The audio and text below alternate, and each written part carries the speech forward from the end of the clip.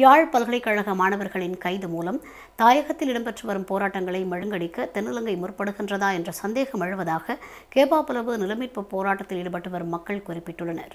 கேப்பாப்புலவில் நேற்று இடம்பெற்ற ஊடக சந்திப்பில் போராட்டத்தில் ஈடுபட்டு வரும் லீலாவதி இதனை குறிப்பிட்டார்.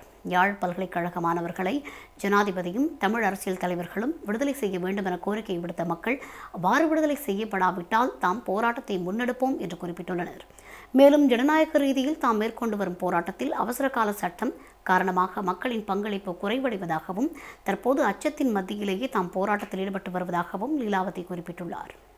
இன்றைக்கு நாங்கள் நியாயமான கோரிக்கைகளை முன்வைத்து எங்களோட போராட்டங்கள் செய்து கொண்டிருக்கிற எங்களுக்கும் நாங்கள் இன்றைக்கு 3 வருட காலமாக காணாமலாக்கப்பட்ட எங்களோட உறவுகளை தேடி போராட்டம் செய்கின்றோம். அதே நேரத்தில் எங்களோட நிலங்களை சொந்த நிலங்களை விடுவிக்க வேண்டும் என்று சொல்லி நாங்கள் 3 வருடமாக போராட்டம் செய்து கொண்டிருக்கின்றோம். இப்படியெல்லாம் இருக்கும் நிலையில் இன்றைக்கு எங்களுக்கு பார்க்கும் பொழுது இந்த போராட்டங்கள் எல்லாத்தையும் மலங்கடிக்கும் நோக்கமும் ஒன்று போல தெரிகிறதாக நாங்கள் கருதி கொள்கின்றோம்.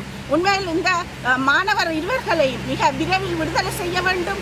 இன்றைக்கு கல்வி சமூக மட்டத்திலும் இன்றைக்கு இளையோர் சமூக மட்டத்திலும் பெரும் ஒரு அதிர்ச்சியை ஏற்படுத்தி இருக்கின்ற 2 பல்கலைக்கழக மாணவர்களையும் கைது செய்யப்பட்டதால் மிக விரைவில் இந்த 2 மாணவர்களையும் விடுதலை செய்ய வேண்டும். அதே நேரத்தில் இன்றைக்கு ஜனாதிபதியையும் தமிழ் அரசியல்வாதிகளையும் நாங்கள் கேட்டுக்கொள்கின்றோம். இவர்களை மிக விரைவில் விடுதலை செய்யணும்.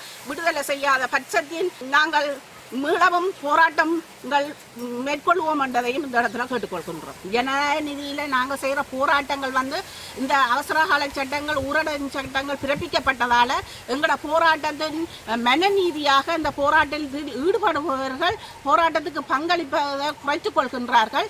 எந்த நேரத்தில் எது நடக்கும் என்ற ஒரு சந்தேகத்தின் பயத்தில் இந்த இடத்தில் வச்சும் எங்களை அரெஸ்ட் பண்ணலாம் என்ற ஒரு சந்தேகம் எங்களுக்கு தோன்றியிருக்கு.